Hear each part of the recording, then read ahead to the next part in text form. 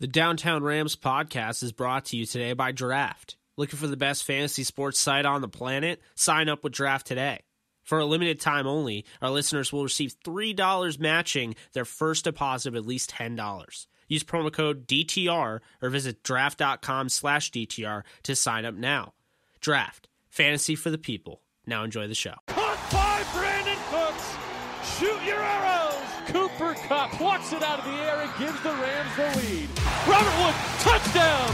LA. Goff goes crashing into the end zone. Aaron Donald almost beat the football there. Corey Littleton, have yourself a day. Picked off. Marcus Peters coming off the edge, and Ryan will be wrapped up by Clay Matthews. Everett in stride. Wow! Franklin Myers gets his hand down there. Weddle got a hand on it. Did he pick it? He did! Racing down the sideline is Aqib Talib. Gurley for MVP! Touchdown LA! Picked off by John Johnson. Well, it's Dante Fowler who is able to get to Breeze. Greg Zuerlein sends the Rams to the Super Bowl! LA will play for the Lombardi!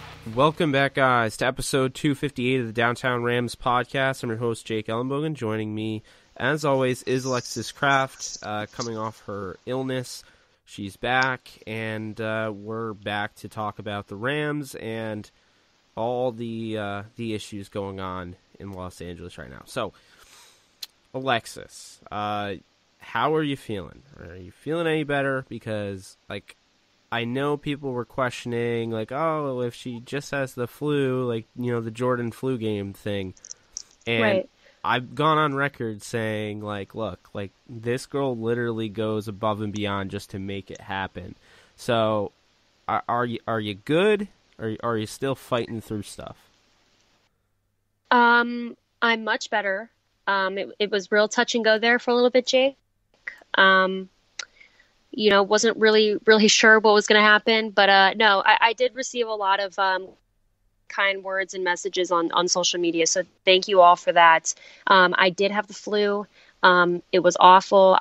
It hit me out of nowhere, and as Jake knows, I was literally fine all day last Saturday, so about 10 days ago, and I literally was deep cleaning that day. I was deep cleaning everything, and out of nowhere, it felt like I got hit by a truck.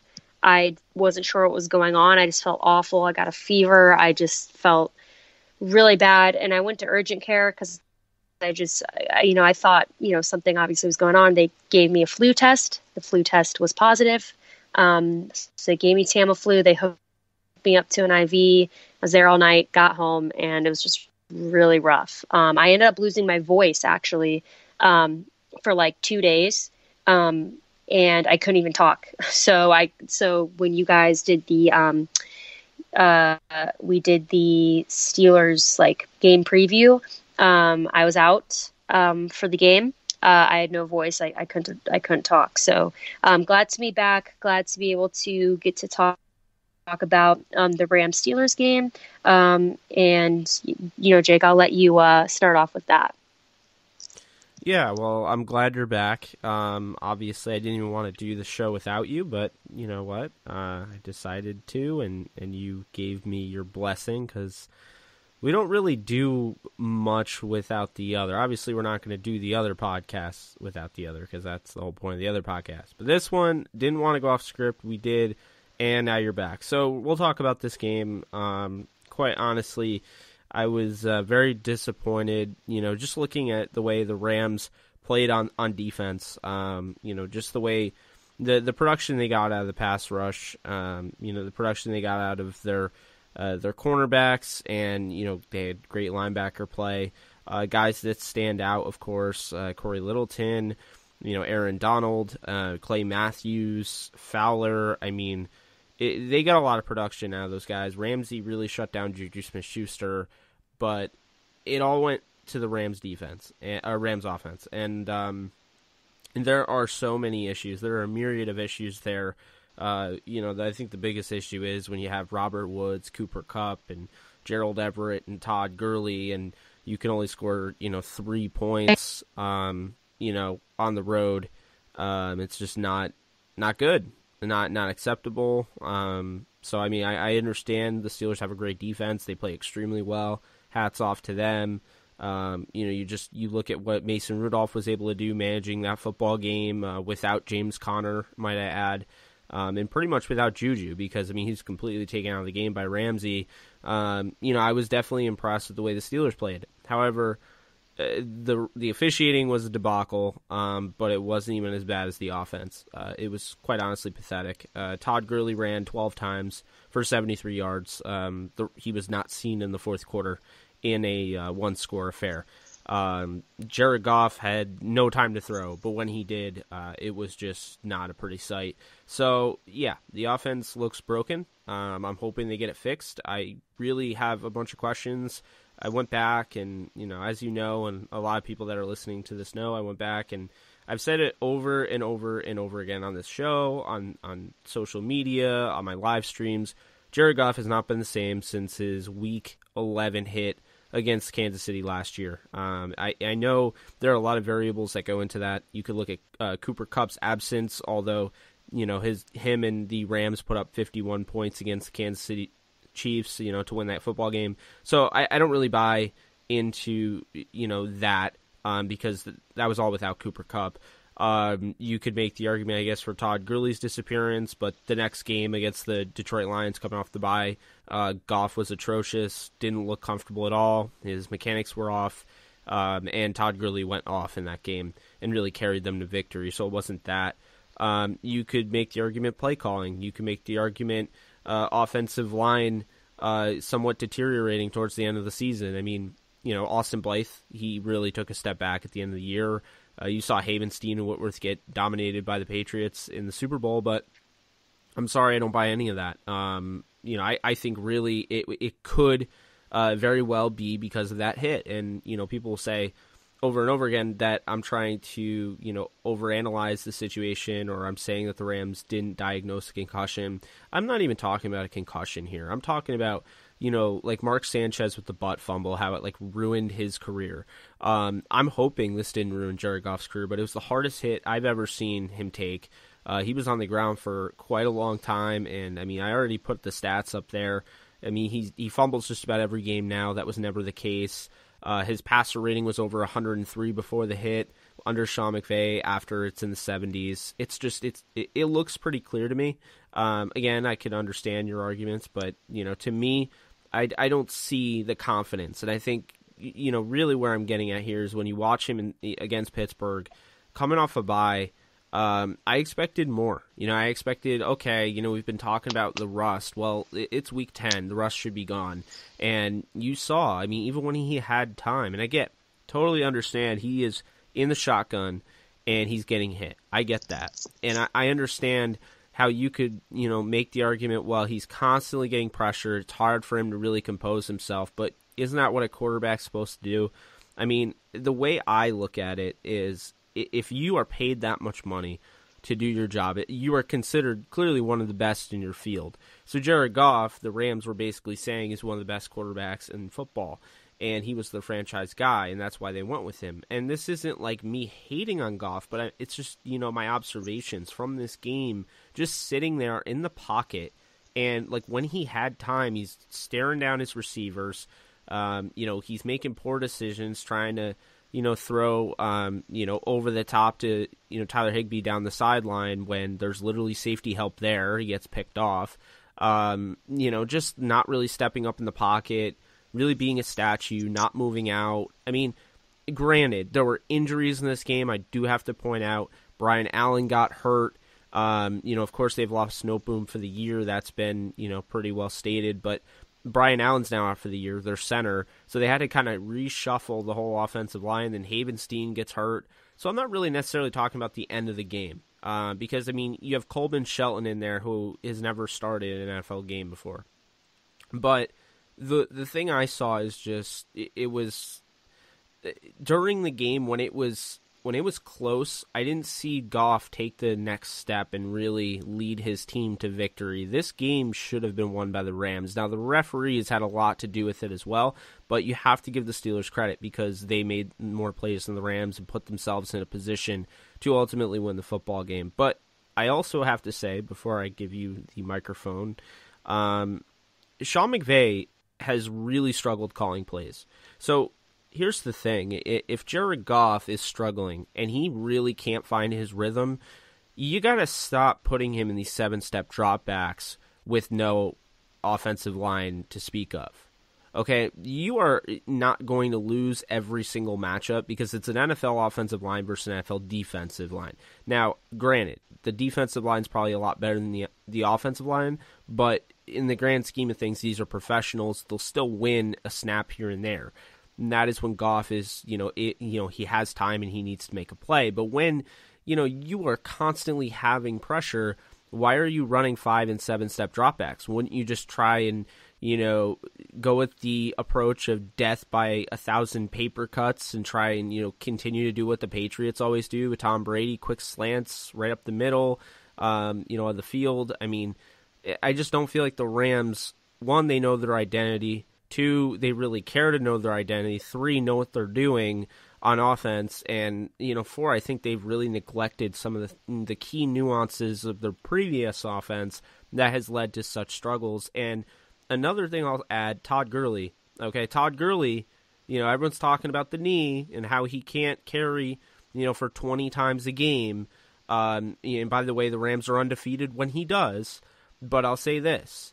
Todd Gurley, if he can only carry 13 times a game, it's pretty simple what you should do. If you only have 13 carries for Todd Gurley a game, you want to use those in the crunch time. You want to use those in the fourth quarter. You don't want to use them early on, and then when the game gets close, you can't use him. I think it's inexcusable, and I understand it's a hard situation for a young coach to go through, but they have totally mismanaged that situation, and that's really all I have to say on that. Yeah, I mean, I think there's a lot to analyze here and break down, and a lot of questions that a lot of us have. I guess let's start with Jared Goff because we touched on, or you just touched on that. It's a shame. It's really just so it's just complicated because Jake, as you know, when we started the season off, I was not happy with Jared Goff. A lot of people were questioning him. A lot of people were like, oh, it's Russ. They weren't sure. I just felt like a lot of people were making excuses for him. And I feel like a lot of people have been making excuses for him all season. Like you said, it is week 10. Okay. This is not play from a quarterback that we just paid all that money for to be a franchise quarterback. He has no business playing like this. There's a lot of things that go into the way that Jared Goff is playing. And yes, obviously one of them is our offensive line is just absolutely obliterated. I'll give him that. It sucks. It's just a bad situation. I get that. But just again, it's these questionable calls from him, judgment calls, and plays that he makes, like throwing, missing the wide open receiver, throwing over, a wide open guy, throwing at somebody's ankles. It's just weird stuff like that we're seeing from him that we didn't expect to see from him. That's just kind of like mind boggling. And listen, you're bringing up the hit against Kansas City. I don't know if that's true or not, but I'll tell you this. If it was true, if that hit just rattled him and destroyed his confidence so much that he now is never the same, that's not a franchise quarterback. You think Aaron Rodgers or Tom Brady or anybody else is taking a big hit and is never playing the same? I don't think so. I think that part of being a franchise quarterback is being a leader and, keeping it together and going out there and managing your team. And that's something that I don't really see Jared Goff doing, at least not right now. And so that I think is why people are concerned. So that's all I have to say on Jared Goff. I mean, I just think at this point, all we can do is hope that he gets it together and that, he starts operating on all cylinders and just takes control of this offense because he is not right now and it's not fun to watch. As far as Todd Gurley, again, it's so mind-boggling to me why we aren't using him. I don't understand it. Listen, if the reason that the Rams aren't utilizing Todd Gurley is because they are afraid that they'll wear out his knee too fast, they aren't looking at it the right way. Listen, the reality about Todd Gurley right now, most likely, is that yes, there is a knee problem, and it's probably going to cut his NFL career in half or maybe more. That's just the reality of it. If what we're hearing is true, then that's true. But guess what? Just utilize him. Just utilize him while you can. Then if that's the case, throw him out there. When he has the ball, he does good things. When he has the ball, the Rams perform well. I think they're being way too conservative with him. And unless there's something that we don't know or that we're completely missing, it makes absolutely no sense. When you have Todd Gurley, who is one of the best running backs in football, having, 12 carries a game? I mean, it doesn't make sense to me, especially when you have an offense that's struggling, when you have a quarterback who looks like at times he literally has no idea what he's doing. You need to get Todd Gurley involved. That's got to change. I don't know if it's coming from McVay. I don't know who it's coming from, but I can guarantee you it's not coming from Todd Gurley. I'm almost positive Todd Gurley is not saying, please only let me have 12 snaps a game. Thank you. Like, that's just not happening. I don't know where it's coming from, but yeah, the offense is not operating on all cylinders. They are looking pretty pathetic out there. I mean, it's really, again, when I say this, I'm not attacking anybody's talent because we have a very talented offense, especially look at our 3 core receivers. I mean, they're outstanding. So it's really sad that our offense is performing the way it is, because when everybody on our offense, including Jared Goff, is performing to the best of their ability, they're pretty damn good. So, I mean, I don't know. It's really just like, Jake, I feel like I'm like talking in circles. Like, I feel like this is all things that we've said before. Like, I don't know what else we can say about the offense, because it's just kind of like a bummer. It's been a bummer. Like, I don't know what else I can say about the offense. Now, the defense you did touch on, that's kind of new, because our defense has kind of been carrying our team, and it didn't really, they didn't really impress against the Steelers. Well, I do think the defense was actually really good against the Steelers. They got hit on a couple awful penalties. One being, in my opinion, it was terrible, and I'll explain the rule for anybody that doesn't know. But the pass interference call that negated the interception that the Rams came down with, it was terrible. I mean, Mason Rudolph is hit while he's throwing, so the ball dies 20 yards before where the receiver that he was trying to get to was, and it's a pick. Now, Ramsey gets kind of tripped up with the receiver deep down the field, and really what that is, if you're going to call anything, it's illegal contact, because it's not a catchable ball. So therefore it would be uncatchable, and with that you can't call pass interference. But the fact that they ruled it pass interference shows, one, that Sean Smith's referee crew was atrocious the whole game, and it represents that. Two, they don't know what they're talking about. They don't know the rule, and they made some awful calls. That was one of them. If you want to call that illegal contact, 5-yard penalty, and negates the interception, that's fine. I'm totally cool with that. When you call it pass interference because you don't know the actual rule and you're just throwing a flag blindly because it looks like a flag, you're wrong. He didn't interfere with a pass because it was 20 yards behind him. It wasn't possible for him to even make a play on it, so therefore it's ruled uncatchable. So just a total garbage call that takes an interception off the board. Goff with the fact that he had a pass that was going forward, and they ruled it a fumble. They did the whole, the referee's got to let the play go and they can't blow it dead. Well, it ended up really costing the Rams. Momentum really shifted towards the Steelers. Minkah Fitzpatrick took a forward pass that literally went over the line of scrimmage to the house, and they didn't overturn it because, God forbid, the officials ever admit they're wrong. Next, Mason Rudolph going to have a shovel pass. Maybe it wasn't a fumble, but it looked just as much of a fumble as the Goff play. Even worse, Mason Rudolph with the pump fake as he sees Clay Matthews jumping up in the air, just drops the ball.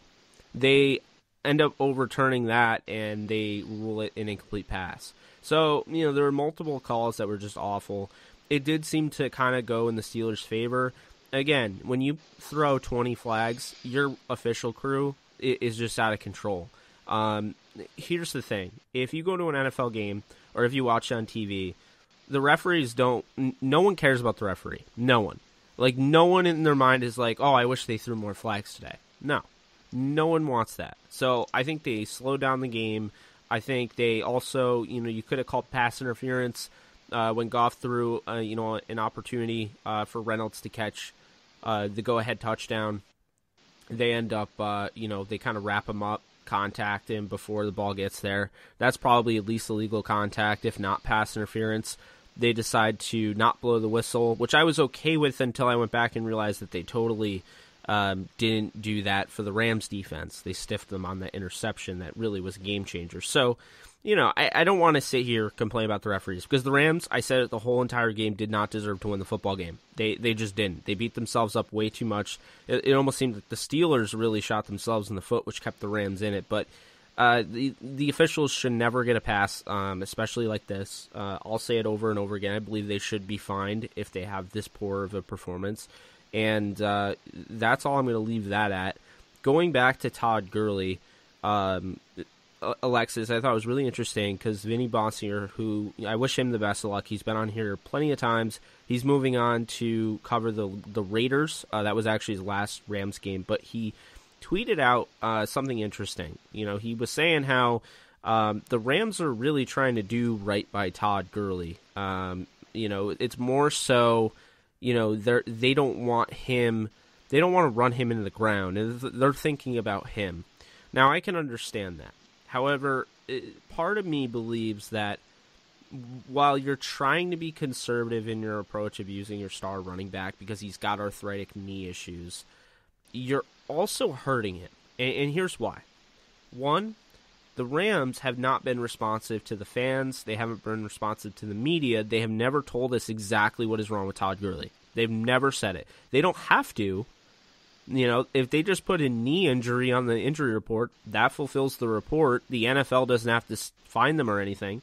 But they've never told anybody. So that is kind of, the worst kept secret in the league, and it does bother me. But I do understand it.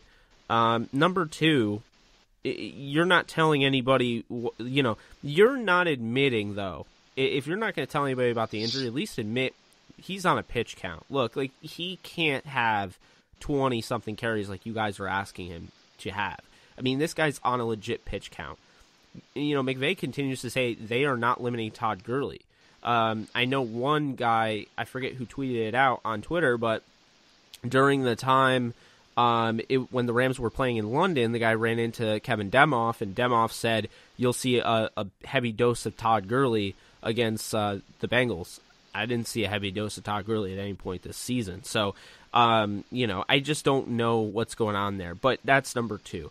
Number three, you're doing right by Todd, but at the same time, this guy has to look like a total... Well, I don't think he looks like a jerk, but you know how people are. People have been questioning his heart, questioning his desire, his passion. Quite honestly, it's bull. But you've seen it. Well, think about, just before you hate on Todd, before you judge him for his short answers, put yourself in his shoes. Would you want to be sitting at a podium every single game, win or lose, every single game, talking about your arthritic knee that is going to give you problems the rest of your life? All you want to do is play football, and you're constantly asked about a question that you really can't add to because the organization is trying to protect you and keep it under wraps when it's clearly not under wraps. Also, another thing, they asked Todd, well, did you want to be in on the fourth quarter? Like, what's he going to say? Like, he came out and said, I'm just used to it. I mean, so he comes out and looks like the bad guy, but it almost seems as though, what is Todd supposed to say? He's not trying to throw McVay under the bus. He's not trying to throw himself under the bus. He clearly wants to play. So this whole thing, it may look good. It may look like you're doing the nice thing for Todd, but I think all this thing has done is kill his confidence. Running backs need to get into a rhythm, and he hasn't been able to do that. And I think on top of it, it's hurting him it's hurting his career. I mean, this is somebody that had 40 touchdowns over the last 2 years, and now he barely broke over 400 yards in week 10. It's ridiculous. And to me, now you've taken a nice gesture, if you will, in trying to protect Todd Gurley long term, to the point where now you've cost your team. You're 5-4. Like, you have to get it together. You can't continue to do this, because if you continue to do this, and clearly my statistics prove that Todd Gurley is the engine that runs this offense. The Rams are 15-10 when Todd Gurley doesn't touch the ball 20 times, but they're all of a sudden undefeated when he does. I just think it's pretty clear. You have to, again, if you can only give him 13 carries, fine. Wait until the end. Give him an opportunity to, close out a game. This whole, we're going to let him just sit on the bench with the helmet off in the fourth quarter is just not working. And it's not working for the fans. It's not working for your team. So something has to give. They head into week 11 here against the Bears on, I believe it's Sunday Night Football. So, and then they have the Ravens on Monday night. So they have to get it together. I'm sorry, the Rams are not going to make the playoffs if they don't change the way they're using Todd Gurley, because this offense isn't magically going to get better. I mean, this offense was so predicated on play action. This offense was so predicated on jet motion. And, I mean, they didn't really use much of that in the Steelers game. And yet they still only lost by, one score. So it kind of goes to show you the defense is pitching a shutout, if you will. They're not really. But, they're giving them an opportunity. The offense is not, succeeding. And if that doesn't, change, then the Rams are going to be watching from home in January, and they will not be in the playoffs. And that's something I can't believe I'm saying, because this is a team I had going 15-1. I had them beating the Patriots in the Super Bowl in a rematch, and everything just seemed to be like this is a better team and all of that. But when you really look at it, it goes back to what we were saying. The offensive line was always the detriment to this team. It was always the ticking time bomb. If everyone stayed healthy magically like 2017, this team would be fine. However, that's just not realistic. And as you're seeing, they lose John Johnson, they lose Brian Allen, they lose Rob Havenstein, they lose Darius Williams. I mean, there's so many different losses on this team. All these injuries are coming up. They lost to Keith Talib and they ended up trading him.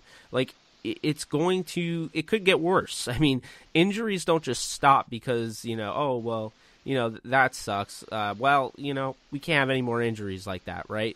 I mean, remember, Steve Spagnuolo's Rams set the record for injuries in a season, in an NFL season, so they're ruthless. And, tomorrow, if, Jared Goff goes down or Whitworth goes down, I mean, this team has to be able to fight through it. There's a lot of injuries, and this is still a good football team, and they're going to have to find a way to fight through it. And I think the only way they can do that is going back to what they did late last year, to combat the fact that Jared Goff simply wasn't himself.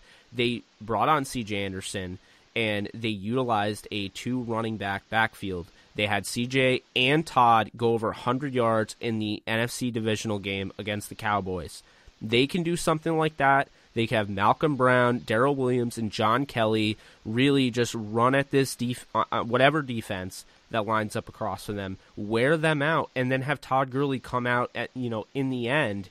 And this guy hasn't had any carries in the game, and now all of a sudden the defense is softened up, the offense is broken in, and there you go. You can have him completely close the game like a closer in baseball. That is what they'll have to do if they want to have him on a pitch count. If they don't, and they're serious about just playing him the rest of the way, have him have 25 touches a game, because you're going to need him if you want to even sniff the postseason. No, I definitely agree. I mean, I don't know what's going on. It makes no sense. You would think that they would have thought about everything that we're saying. But, I think it's only hurting us by not having Todd Gurley out there. I think that, he's just got to be out there. Like you said, we're 5-4. And not only are we 5-4, we're in a division with the Seahawks and the 49ers. So things have to drastically change for us to even have a chance at making the playoffs right now. I think you've got to start by getting Gurley involved more, as well as, Goff's got to get it together as well. Yeah, I mean, he really does. And it's not just Goff. I mean, I do want to point that out. I mean, he's struggling for sure, but this can be fixed. The Rams are 5-4. They're not 5-5. They're not 5-6. They're not 5-7. So a lot of people, saying the season's over. It's not. It looks really bleak right now because you're so accustomed to Sean McVay and the W. But guess what? Sean McVay has taken 4 losses. And guess what? He still hasn't had as many losses as he's had the most in his career as a head coach. That was 5 in 2017. So he still hasn't hit that. The Rams still have an opportunity. They play the 5th toughest schedule, so they're going to have to earn it. But, I mean, we've seen this team, go on some winning streaks. They still have talent, and they'll be getting Brandon Cooks back in the near future. I think maybe just maybe they needed this. Maybe this wakes up McVay, and it's just like, you know what? We can't have Jared thrown 41 times with no protection in a one-possession game like that. It just can't happen. And maybe, just maybe, they start using Todd. If you want to make the argument that it's because, Todd's knee that they don't run the football, that's a poor argument because guess what? Going back to Carolina, that game, week 1, whatever the Rams wanted to do in that game, I fully supported that. And here's the thing. I want Todd to get over 20 carries. I do. But do you remember the Carolina game, Alexis? Because the Carolina game was very important. It set the tone for the season. Now, the Rams didn't follow this suit. They won 30-27 in a game where really the defense gave up over 200 yards to Christian McCaffrey. Can you imagine this offense overcoming that right now? Absolutely not. But they did at the beginning of the year, and why was that? Jared Goff, he had 186 yards, a touchdown, and interception. So, I mean, it's not like he did anything to really push them. No. What ended up happening was they ran 32 times. Todd Gurley ran 14 times for 97 yards. That was 6.9 yards per carry. Didn't get in the end zone, but he got him set up there for Malcolm Brown to punch it in twice. For whatever reason, and those two combined for over almost 150 yards on the dot on 25 carries. Those two, I mean, you have a guy that the Lions literally were trying to sign an offer sheet to and trying to make him potentially have a huge role in that Lions backfield. I mean, he'd be a starter right now. And you're not using him. And Darrell Henderson, I mean, you're not really using him either. Let's be real here. It's not just Todd Gurley. Sean McVay has abandoned the run. This doesn't mean that Sean McVay is a bad coach or he's doomed or anything like that. He's still young. He just needs to get it together because right now the Rams need balance. We've said this before. But they're going to need to, make things easier for Jared, and it starts with the run game. But with that being said, before we close this thing out, we do have to answer just 3 questions from our fans. Brian Cantwell asks, do you foresee any interest in Hargreaves? And he's talking about Vernon Hargreaves, who was actually cut today by the Tampa Bay Buccaneers in kind of a surprising move, but at the same time, he's been what you would call a bust. First-round pick that really hasn't amounted to much. What are your thoughts on that, Alexis? Because I don't really see interest in him. I think the Rams are really just solely focused on the offensive line. Yeah, I don't really think that that's a realistic opportunity or need for us. But I mean, why not? I guess I don't know. I mean, you could make the argument with Darius Williams and how it depends on the injury, but then you could also just call up, Dante Dion from the practice squad. So I don't know if it gets done. I don't think so, but, we'll see on that. Manuel at Gurley Fry Season, he sends us, knowing we have big contracts for the next 2 to 4 years, almost no first-rounders, where do you see this team going in the future, getting back out post-Super Bowl self? I'll let you answer that first. Well, I mean, I think the answer is I don't know. I mean, you're right. I mean, we have big contracts coming up. We don't have any first round draft picks, for a while, or not many draft picks. So it is kind of a tough situation. I mean, it's just something that, we gave a lot of money to our quarterback, guys. We gave him a lot of money. And so, that means that there's less money, for other people. And it's something that, we got to work out. Yeah, I mean, I agree with you. I have a weird feeling, maybe it's just Mr. Optimist in me, that they're going to get this fixed. I think, some of the articles that have been written, they're really jumping the gun there, forgetting, the 2 years. I mean, Sean McVay has done something that really not many coaches do. Leading a team like that to the playoffs his first year as a head coach, and you can say he had all the talent already on the roster all you want, but, I mean, that's still not a given. And then his second year going to the Super Bowl. And God forbid his third year they're 5-4, heading into Week 11 with a chance to go 6-4. Here's the thing I want to say: don't take the NFC and the way the teams are playing and penalize Sean McVay and the Rams for it, because the Rams play their own schedule, the Seahawks play their own schedule, the 49ers play. Like, you can't. If the Rams finish 10-6. That was not a bad season for what they went through. And if they miss the playoffs, you can't penalize them for that. They didn't get it done fine, but 10-6 is not a bad record. You see what I'm saying? And especially, that means that they were to pretty much win out except for 2 games, and they play, some tough opponents.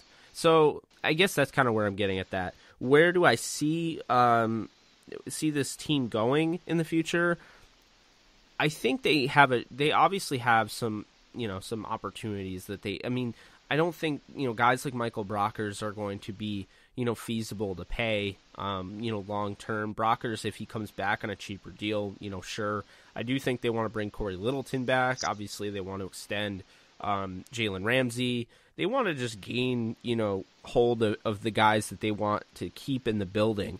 Now, they're going to have to make a tough decision, because if they're not going to use Todd Gurley, then they're going to have to trade him. Because if you're too worried about playing a guy, there's another team in the league that's going to want to play him. And if the Rams aren't winning, here's how I'll look at this. If the Rams are winning, Todd probably doesn't have any problem doing whatever. He wants to help the team win any way possible. He is just that type of guy. But when the Rams start losing and say they miss the playoffs, Todd's not going to be happy. And I'm not saying he'll demand a trade, but you do. Things have to get fixed on that end. So, yeah, I think that they're going to be fine. I think that they're probably still going to make the playoffs this year. And I think if they make the playoffs, then they're probably the most dangerous team, because you literally have no idea. If they made the playoffs looking at 5-4, that means they went on a run, and you have no idea what type of team you're going to get. And they'll likely be more healthier than they were right now. So I do think they'll be fine. I think the overreacting articles and stuff, I can't really get behind. I don't think they're a cautionary tale. Sure, they're trading away picks. I still don't think it's fair to just judge it off of 10 weeks in the NFL when, this guy was just in the Super Bowl, coaching his team against Bill Belichick. So that's my take on that. But last one, Rand got beats. Is this current O-line the worst in Rams history? Alexis, your thoughts? Yes. Yes, it is, guys. We are in the thick of it with the worst offensive line in Rams history.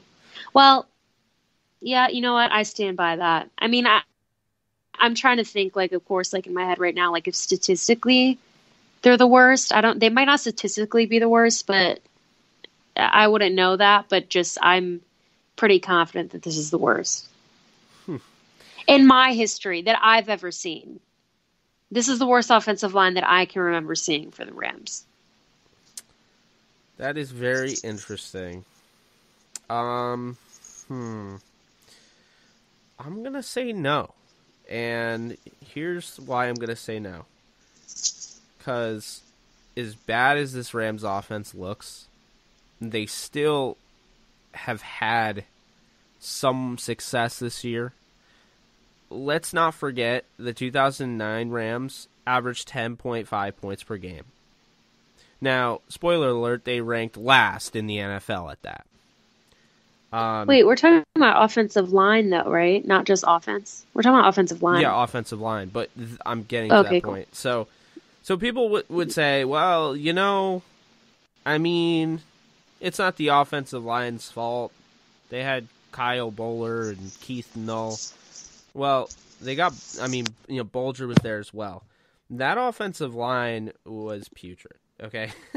I mean, I still remember when the Rams drafted Jason Smith. That was bad. I remember when the Rams drafted Alex Barron, assuming that he would be the answer. That was bad. I remember when the Rams drafted Greg Robinson. Now, that was bad. Now, those three guys I mentioned are probably worse than anybody on this offensive line. I'm going to be honest with you right now. Greg Robinson was absolutely terrible. But in 2009, the Rams' offensive line of Alex Barron at left tackle, Jacob Bell at left guard, Jason Brown at center, Richie Incognito at right guard, and Adam Goldberg at right tackle might have been worse than this one. And that's sad because of all the injuries that we've seen. But that team was literally 1-15. 1-15. I mean, the year before it, a guy by the name of Nick Leckie was playing center. I mean, guys, it's bad. Don't get me wrong. They've also battled injuries. Maybe I would make the argument 2007. Alex Barron, Milford Brown, Brett Romberg, Brandon Gorin. It's not good. A lot of these are not good at all. I mean, keep in mind, Sam Bradford had an offensive line of Roger Saffold, Jacob Bell, Jason Brown, Adam Goldberg, and Jason Smith. And he somehow led them to 7-9. The next year, 2011, they went 2-14, and you had Roger Saffold, Jacob Bell, Jason Brown, Tony Raggi, and Harvey Dahl. And I liked Harvey Dahl, but then the next year, Roger Saffold, Robert Turner, Harvey Dahl, Barry Richardson. No, I wouldn't say this is the worst offensive line ever for the Rams. Recently, they've had some really bad offensive lines, and so I don't really buy that as much. But that's my take on that. I think you could definitely say that this team is not as good. It's not as equipped at offensive line, but I don't think it's the worst ever. But I do like that question. I do like the question. With that being said, I think that's going to wrap it up. So for Jake Ellenbogen, she's Alexis Kraft. This has been the Downtown Rams podcast. Thank you guys so much for tuning in. Until next time, you guys take care. Horns up.